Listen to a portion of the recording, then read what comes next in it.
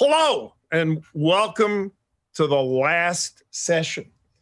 We are going to be talking about never again. I think all of us understand that we got some successes, we had some failures, but the real shame will be if we do not learn from this experience.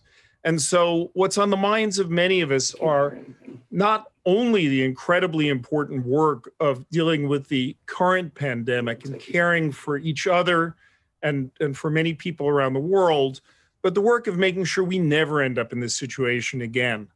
And that is not going to happen by simply incremental change. It's going to take some pretty big thinking to get there. So the session is called Never Again Strategies and Scientific Moonshots. And if the goal is not to think incrementally, I am delighted to introduce our speaker for the session, who is, I believe, based on scientific measurements, the least incremental person in the world. That is Regina Dugan. She was the 19th director of the legendary DARPA, and also the first woman to direct that agency from 2009 to 2012. She has worked in amazing product innovation at Motorola and Google and Facebook. And she is currently the president and CEO of a new and innovative organization called Wellcome Leap, where the Wellcome Trust, and she'll probably tell you a moment about it, but where the Wellcome Trust decided, again, in a non-incremental fashion, that it needed to focus on leaps. Fortune magazine has described Regina as one of the world's leading experts on product innovation, quote, the kind that unhinges old ways of operating, juices competition, and creates new growth. They're not explicitly calling her unhinged, but I'm not sure she would object to that, because I bet she would find hinges rather constraining. Regina, it is wonderful to have you here, and you're going to talk to us for 10 or 15 minutes. We're then going to hear maybe 5 minutes from the other two panelists, and then we're going to break into a full discussion with everybody. Over to you. All right. Thank you, Eric. Look, over the years, you and I have both faced many difficult topics, but I have to say this one feels different. In between worrying about my family, about the devastating losses we felt globally, I find myself thinking a lot about Sputnik, which may seem odd, so let me explain why. I believe that this is our Sputnik moment. It is a clear historical example of a determined never again response, and it's a playbook. So Sputnik ignited the space age, and I believe the coronavirus can inspire a health age. So let's go back. 1957, October 4th, a beach ball-sized satellite named Sputnik is launched. We're caught in a strategic surprise, and arguably that single event started a cascade that changed the world. Now, the response was focused, it was determined to do what was necessary so that we'd never again be so surprised. Now, the resulting efforts didn't just put a man on a moon, they also ushered in a new technology age. So never again wasn't a rhetorical statement, it was a commitment. For a decade, we invested. Greater than 2% of federal spending went to the new frontier of space. 80% of that was R&D. But it wasn't only about increasing the dollars. We also built the new structures necessary to achieve it. So Sputnik led to the creation of DARPA. DARPA has a singular mission: create and prevent strategic surprise. That's an explicit never again mission. And the organizations and those foundations led to decades of breakthroughs. Many of them we know, the internet and GPS, but one you likely don't know, today's mRNA vaccines. So I want to take a moment. At a time when we question government, challenge investments in science, we have a vaccine today because of a remarkable scientific advance, mRNA vaccines. I want to say a few words about that story. So let's level set on vaccines. Typically, it takes us 3 to 10 years to develop a new vaccine. Those vaccines are made in living cellular systems. To this day, the annual flu is made in chicken eggs. So what happened last year? Moderna went from virus sequence to first dosing in humans in 63 days. 63 days, not 3 to 10 years, 63 days. And less than a year later, we have a vaccine. Now, this is a remarkable achievement. Frankly, it's stunning. And the seeds of this were planted a decade ago at DARPA. So I want to paint a picture for you. Imagine a nondescript government building, inside of it a conference room lined with whiteboards and some of the best scientific and engineering minds in the country. And we're going through potential new programs, and a particular program manager, his name is Dan Wattendorf, who I think is one of the unsung heroes in this story, asks 2 important what-if questions. He asks, what if we have a global pandemic with a novel pathogen, either made by an adversary or made by Mother Nature, and we don't have a vaccine? It stops the world, and we can't wait 3 to 10 years for a new vaccine. And what if we could change that calculus using mRNA? Now, what you have to understand is that at the time, DNA vaccines had been tried. And they made proteins in the body, but they lacked potency. And there were a lot of critics about this. Dan's key insight was that mRNA could perhaps solve 2 problems. It could provide the instruction set to encode our cells to make the proteins for the vaccine, but also tickle the immune system to produce more and increase the potency. That was Dan's core insight. And the critics said, we have no evidence to suggest this is going to work. And Dan said, we have no evidence to suggest it won't. And if it does, someday it will matter. Well, that day has come.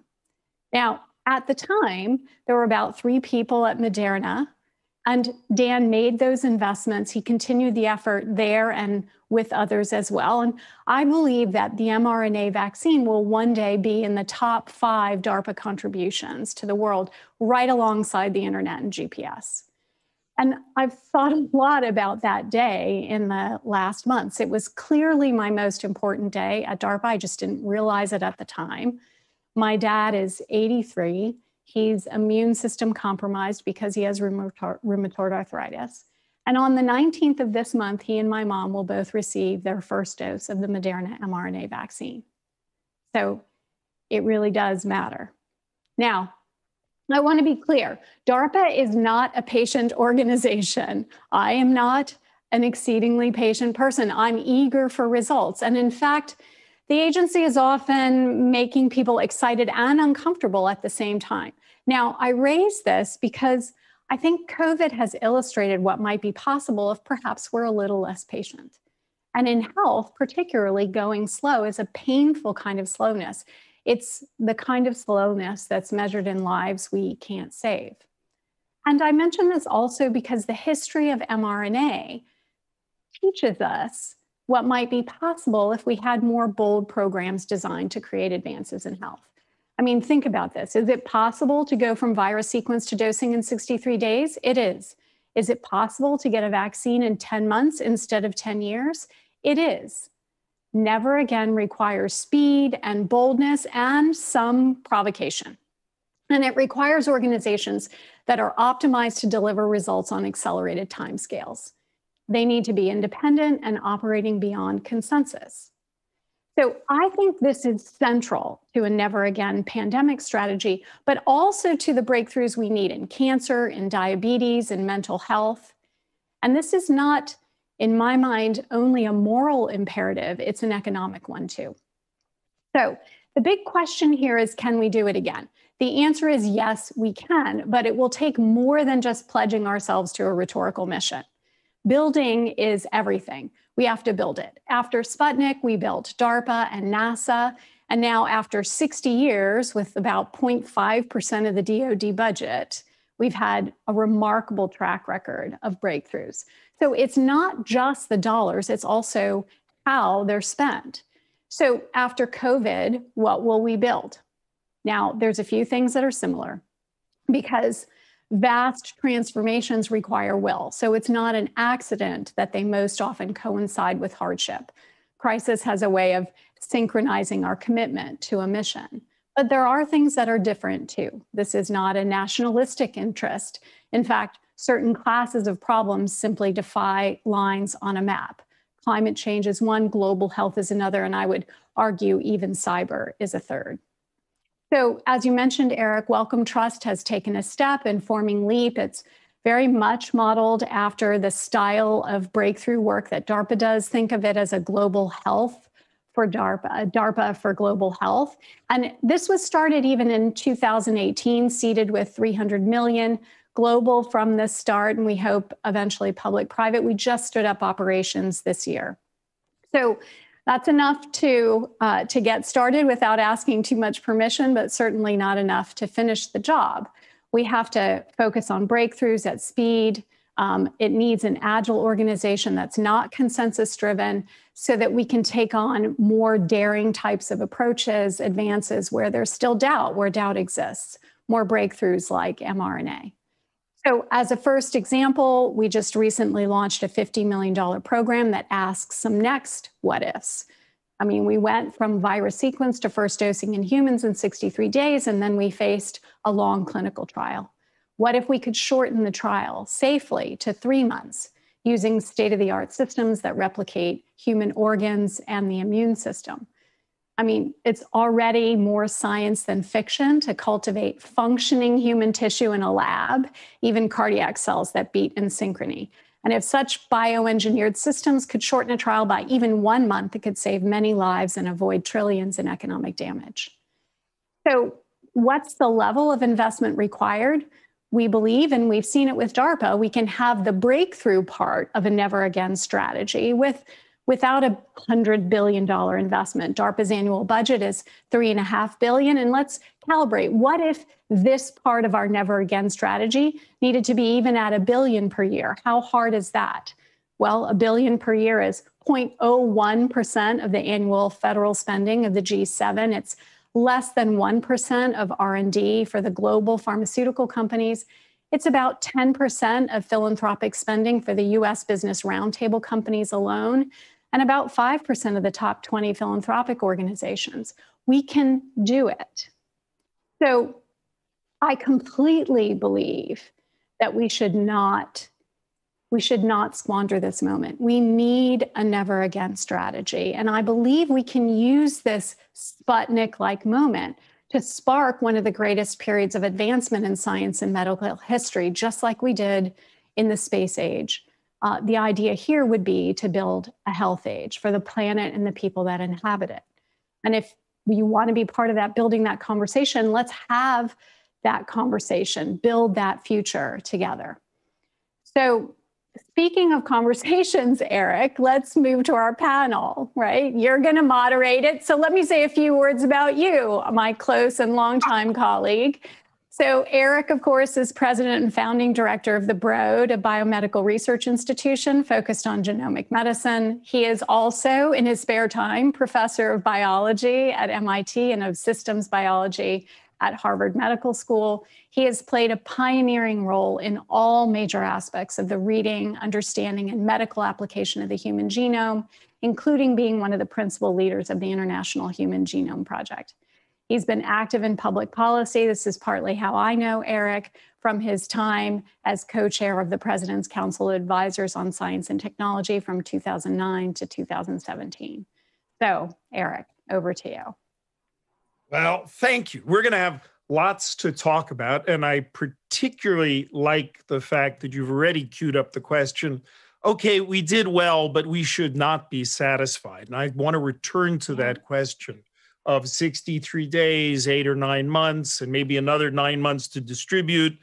You know, not a bad first step, but not what the goal should be. And so we'll turn to that. And I want to first, though, introduce one of our panelists, Dr. Matthew Hepburn, who is the vaccine development lead for Operation Warp Speed. I almost don't have to say anything else because just that title, Vaccine Development Lead for Operation Warp Speed, is salient to, I don't know, 250 million Americans. So I will say you have served in a number of roles in the military. You've been a program manager at DARPA. You've been lots of things. But I think your current title says it all. I don't know that there's any other job people are more focused on than that. So tell us, how's it going? What are you thinking? And what's your thoughts about how never again? Well, first of all, privileged to join you. Privileged to be part of this remarkable conference. What an amazing, germane topic. I want to start off with what I'm worried about to answer your question. We did pretty good, but what's next and how is this going to go? And I'm going to be, frankly, Debbie Downer for about 2 minutes. And then I want to give some signs of hope going forward. I think, first of all, we are not done. We are not done with this pandemic. And what I'm concerned about most with that fact that we all understand is that we're getting really tired. The effort of Operation Warp Speed, certainly with a massive effort within our government and Health and Human Services and Department of Defense, the public-private partnership with literally thousands with each of our 6 vaccine products have literally thousands of people working right now, enrolling patients in clinical trials, scaling manufacturing. And now what we've seen is the national effort to distribute those vaccines. But that's just for our nation. I mean, we still have a global pandemic that we need to wrestle with. And the really hard part right now is almost this, great, we got a vaccine, the end is in sight and the pandemic's just going to open because we want that to it's going to just end because we want it to happen so badly. Because we're so tired. We're so tired as a society with the control measures. We're so tired in the product development space, and now we got to do distribution. And we've got to stop this problem globally. We have to figure out how to scale from millions to billions in terms of vaccine doses. And if distributing millions and administering millions of doses, how do we get to billions? And we may need boosters, and we may need to be fighting this pandemic over the next couple of years. So we are not done, and we have to find a way to. It's not a sprint; it's a marathon. But we got to keep running, and how we motivate ourselves as a scientific community, how we motivate ourselves as a public health community, so that we lead and project to our societies that we have to keep running. So I'm worried about that, and then I'm even more worried that after that. We're going to get into people are not going to want to mention COVID anymore. So I'm imagining we return to the quotations of normal. I'm worried that instead of kind of learning our lessons and catalyzing those for global health, it's going to be, we don't want to talk about vaccines or global health or anything. We want to pretend like it didn't happen again.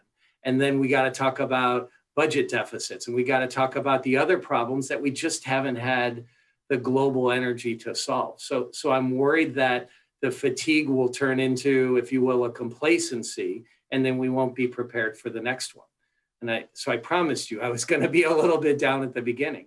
But that's why we're having this conference. And that's why I think this conference both is to talk technically on how we make sure that this never happens again, but it's also how we talk emotionally. And how we can, listen to what Regina started off with, which was, frankly, just very inspiring to me personally. I think we celebrate those victories of healthcare providers, relatives who have now received this vaccine, which is an extraordinary accomplishment. We at Warp Speed celebrate every one of those. It just keeps me going at the end of the day. But what I'm also super excited about is this idea of what we are learning now in real time about this entire process. I mean, there are literally hundreds of ways that we can innovate and that we can do better in each of these steps that I'm convinced can cut that timeline in half. And it's not only cutting the timeline to now, which is now millions of doses available in the United States and some millions in some of the other countries.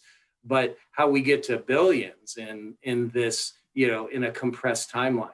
So yes, and of course, I'm a DARPA alum like Regina, so absolutely be provocative.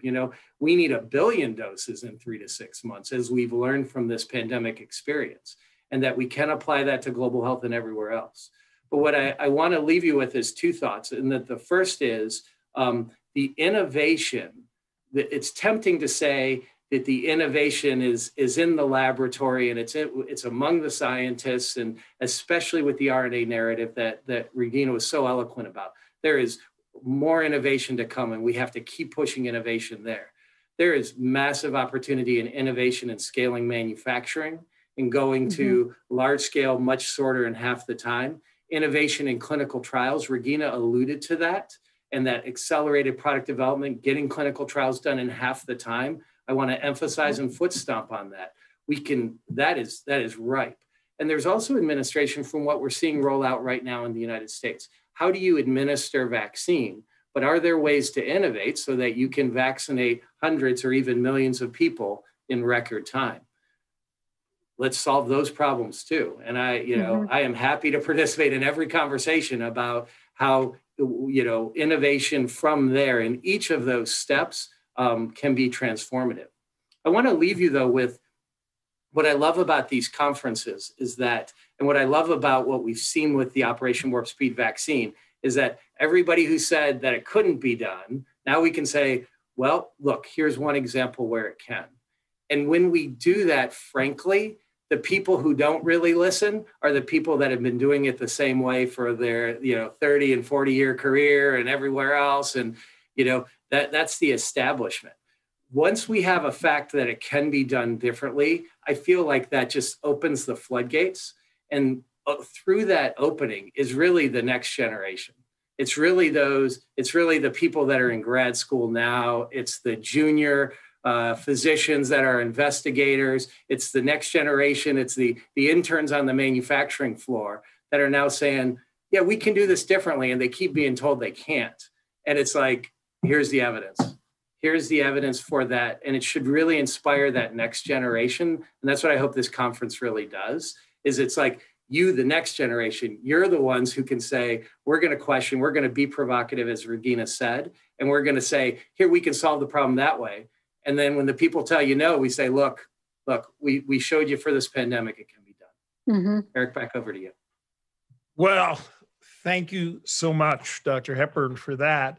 And there couldn't be a better transition to the third speaker on this panel, because I think he is a fabulous example of this next generation that is coming along. Dr. Manu Prakash is a professor of engineering at Stanford.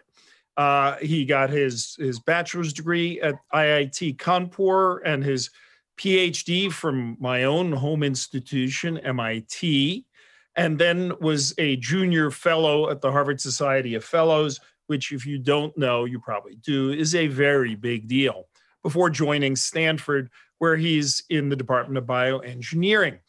And he runs a really incredibly lively lab, a curiosity-driven lab focused on marine biophysics and frugal science, focusing on inventing and scaling up solutions for health, ecology, and environmental challenges globally.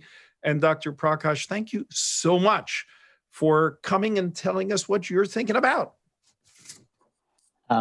Thanks, everybody. It's just an absolute honor to gather with all of you. I think one thing that I really want to honestly start with, it's so inspiring to learn from what has worked in the last 2 days, looking back, but also honestly reflecting what has not. In our failings is our preparedness. And I think I heard the most honest conversation in these last 2 days about those failings. So thank you so much for many of you who brought that on.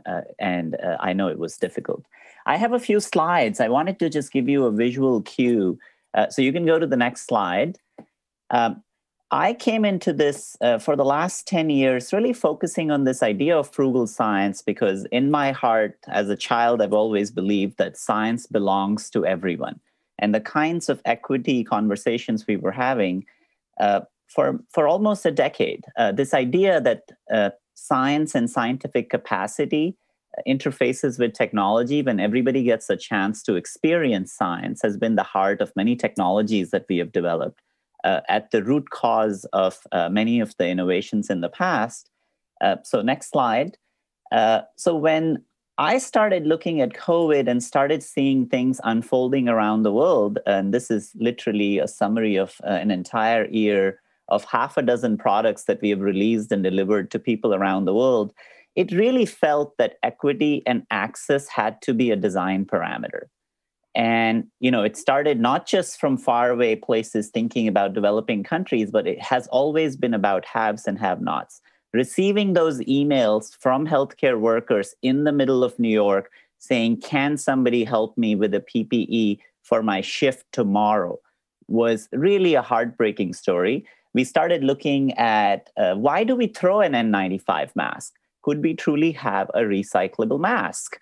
The technology of that has been around, but the supply was not. We repurposed snorkeling masks to turn them into as effective as an N95 and N99 masks. We asked ourselves a question: why do we depend on supply chains to begin with? Could we manufacture N95 grade masks anywhere in a small hospital, including rural parts of Bangladesh or in a small medical center in New York? And we led to a mechanism to really repurpose a cotton candy machine, literally an object that you've probably all seen or at least tasted, to make N95 grade filtration materials. One of the things that has been a big focus has been on, everybody's talked about ventilators because of its importance in this pandemic, but this is not the last respiratory disease that's going to be around. And when you look at the numbers of one ventilator for 300,000 people in Bangladesh, it really asks a question: how is it possible that for a technology that's been around for at least 30 years, we have failed to deliver these technologies?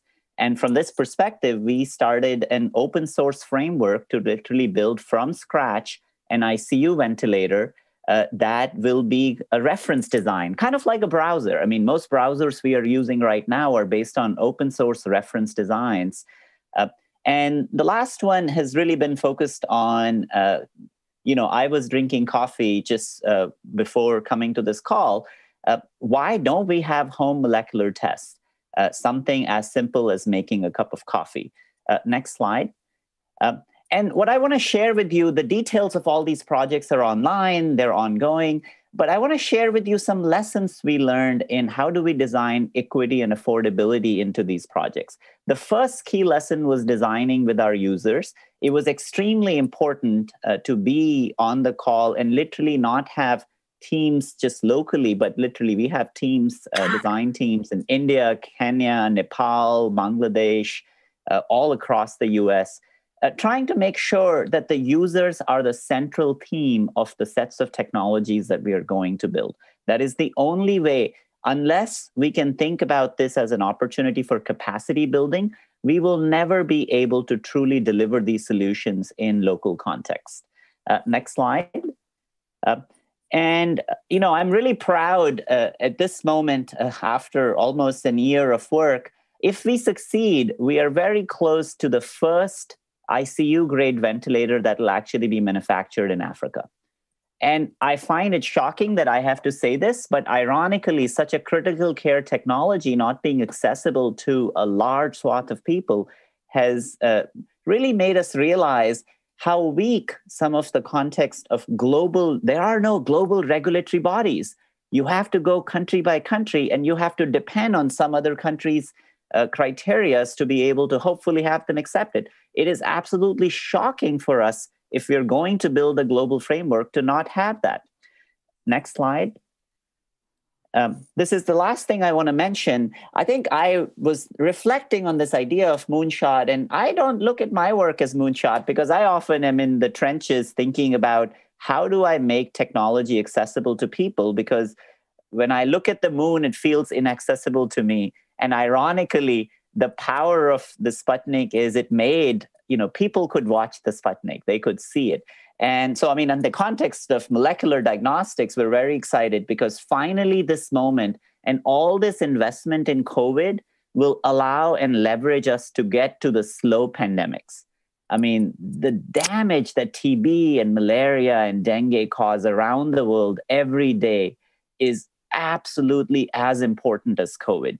And it is so important it would be a catastrophic failure if we don't take the technological innovations, the human capital, and much of infrastructure that we have raised, and make sure that we are not forgetting all these other diseases that are with us. So I think I'm very proud and excited about the fact that we should be able to leverage as technologists much of what we have developed along the way and make it accessible for a broader group of diseases and truly bring equity to the heart and center of technology development. I'll pass it back to you, Eric. Well, Dr. Prakash, that was great. And I want to congratulate you because you've just been appointed the head of a $2 billion a year agency that is going to try to organize efforts around the world so that, as you say, developing it with primarily focused on these highly affordable solutions with the insights that come around the world.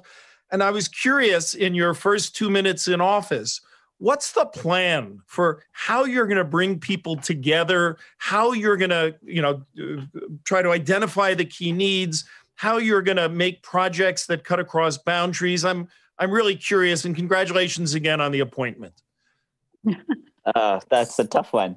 I'm a nuts and bolts kind of a person. So I think for me personally, the act of doing is really how organizations are built. And so if I was to take that seriously, one important aspect has been the regulatory challenges around designing technologies in an affordable context. Affordability is not a bad word, but frankly, in healthcare, for some reason, it has become this perspective that, and again, that leads to a lot of challenges that we know. So having an arm of an organization like this that is truly global and asks the question, can it be a centralized regulatory body that allows for technologies to be verified, has the depth and wisdom of something like the FDA?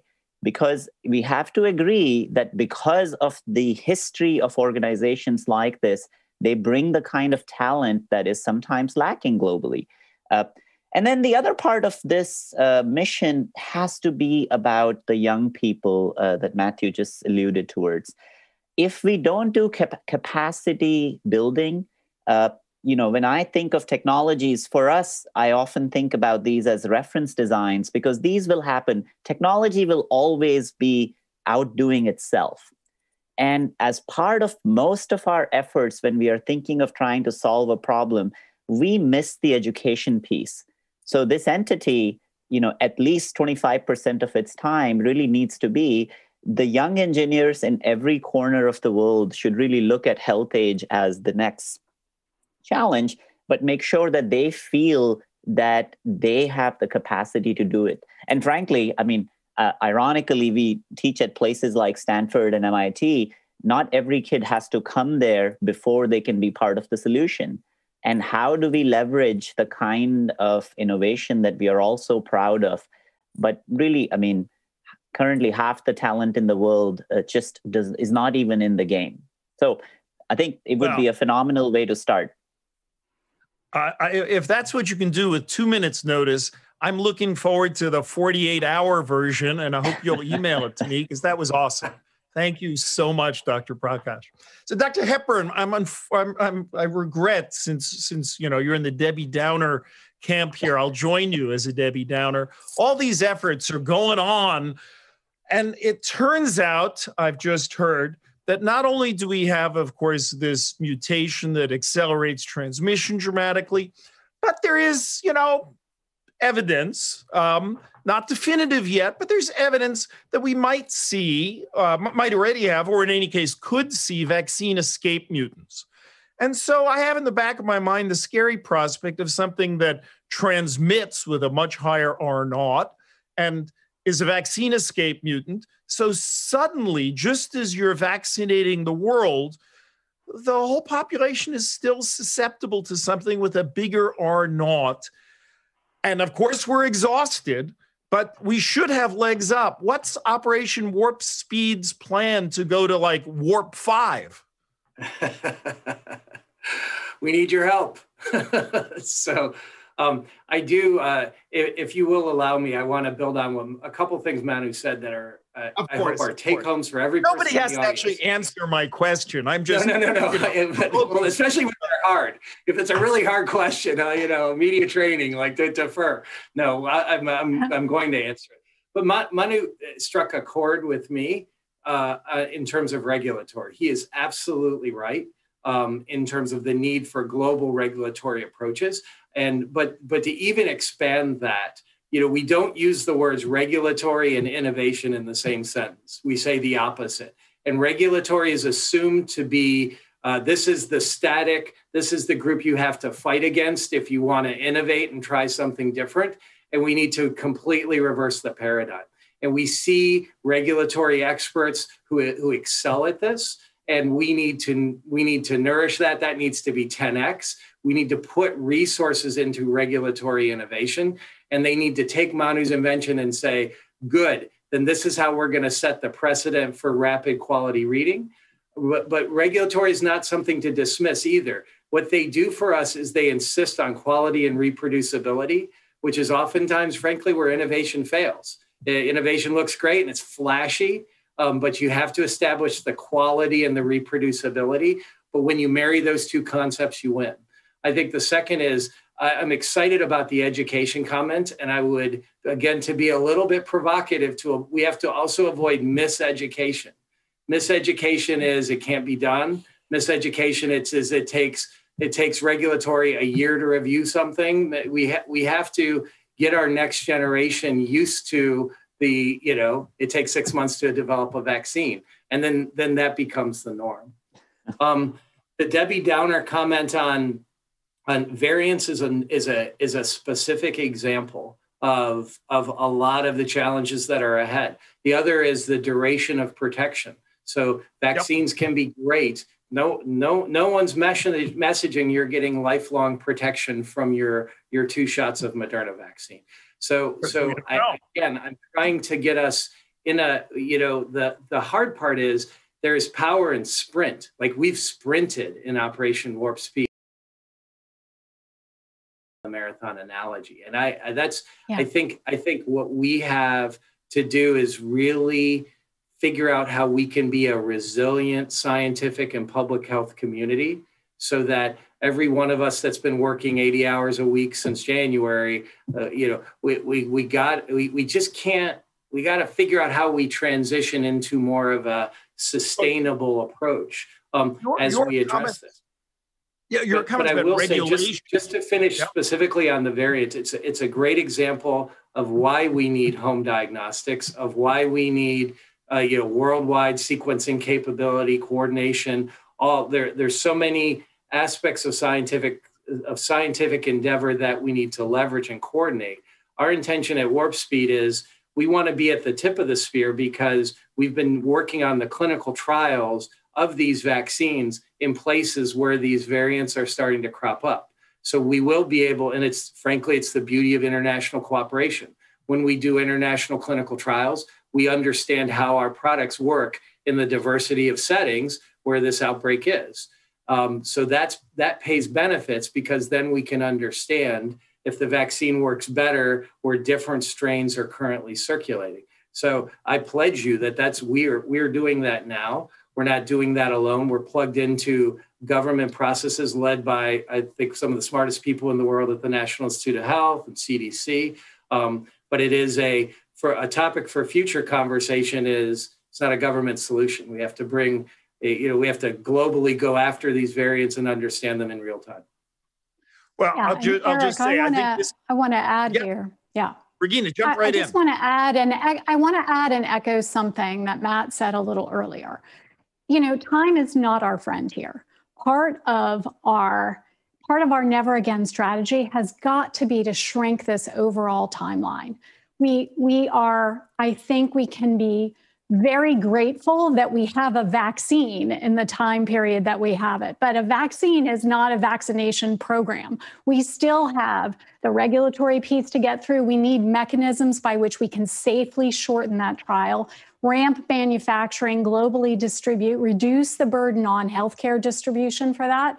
Can we, for example, use the latest advances in microneedle arrays so that we could maybe administer the vaccines in future without a healthcare worker, a self-administered patch on the shoulder?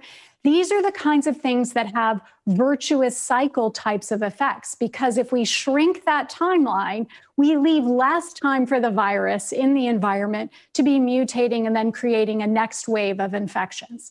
That's what we have to focus on. That entire time constant has to come down, and it has to be distributed globally. The capacity has to be distributed globally.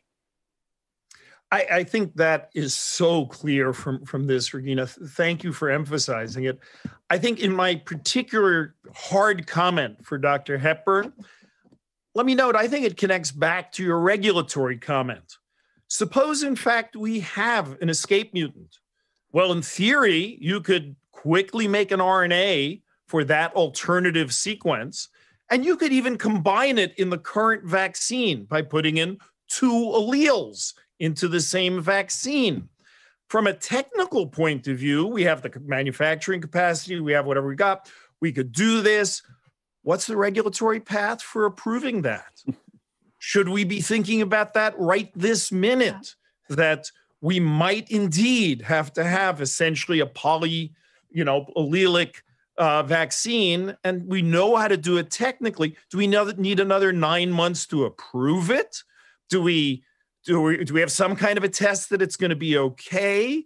And so I think it actually may not even be just the next pandemic. This one is going to give us a chance to push the boundaries. All of you are saying it's an integrated system. We have to think about it that way. And studying integrated systems is not what often we tend to do in laboratories, but it is what we tend to do when we build things that work in the world. I am so grateful to this panel for inspiring us, scaring us. Both are very important to getting stuff done. And also for the work that you're doing, all of you are doing right now. It's a great example. So thank you. I'm going to turn over to, I don't know who yet, because it's the end of our session and I don't quite know what happens, but you guys were awesome and we didn't even practice it. So it was really good. Thanks, Eric. Thank you, Eric. And thank you for actually pleasure. leading. Thank you.